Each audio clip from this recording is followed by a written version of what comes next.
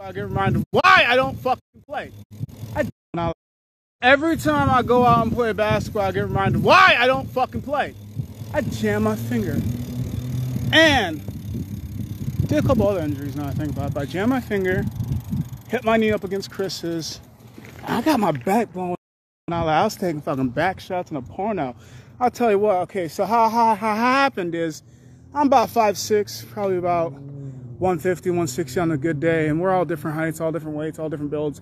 And I rammed up against somebody I'd guess to be about 5'9" to about 5'11", weighing about, on average, 200, 230, maybe 240 if not pushing it, because it's a different, decent mix of fat and muscle. With that, it's kind of hard to just dead weight it. And he rammed into my back, so we're just doing it awkwardly. My thing is, let's not try to injure each other when we play. But it still happens, because we're a bunch of dudes and a bunch of testosterone, and that does not always go well with each other. We try to be friendly, but friendly in an aggressive way, if you get what I mean. Oh yeah, I don't know how I forgot this. I also got stabbed in the eye! I shit you not.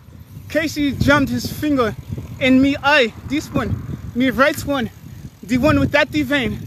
I don't know, if I had to guess which one was my weaker eye. Actually, it is my right eye.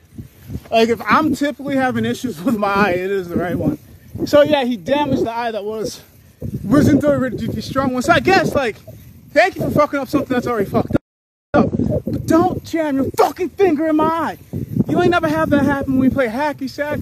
Oh, I did almost get kicked in the face a handful of times. You don't have that happen when you fucking play soccer. Although I fucked up my legs a handful of times. But like, no, it's just, once it gets the basketball, every sport has its aggression, and every sport has its injury, but I don't even know why I play basketball with them. It's just being friends and being active, and I'm just glad. I heard you. I'm not listening. Now I'm listening, but I didn't hear you. What are some of the top cool things that Albert has said to me?